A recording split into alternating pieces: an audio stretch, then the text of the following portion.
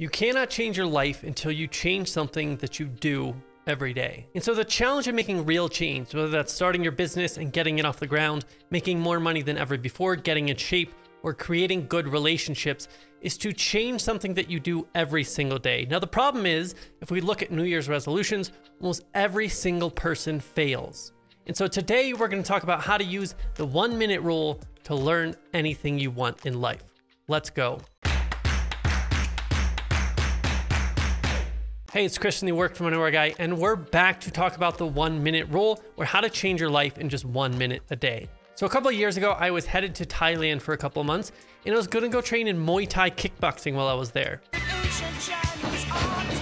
Now, I've done this before, and they train so hard, I've literally rode out on my scooter after working out with them and felt like I had gone blind and wondered if I could even drive the 1 mile home on my scooter. So needless to say, it's intense, and I needed to start conditioning myself before I got there. So I was in Portland at the time, and I decided I was gonna start running.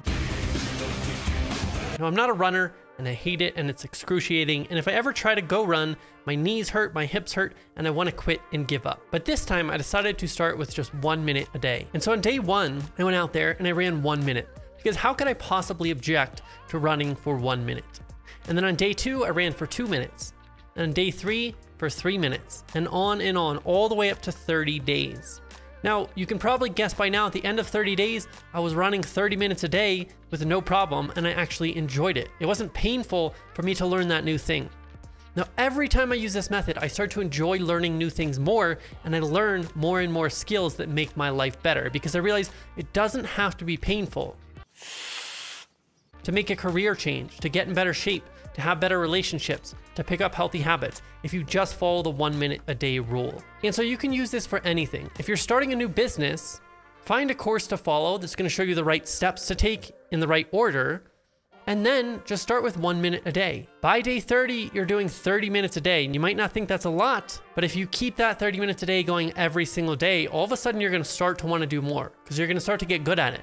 It's gonna become a part of your habit. You're gonna feel weird if you don't do it. And then 6 months from now, you're actually gonna have permanent change that you want. So instead of having shiny object syndrome and drinking things in through a fire hose and learning all this stuff at once, you actually have a sustainable habit in your life that produces results. So this is how I always enter a new business. If I wanna create a business in a certain industry, I'm gonna start just by buying a course and just go through maybe one video, or maybe even spend just 1 minute the first day.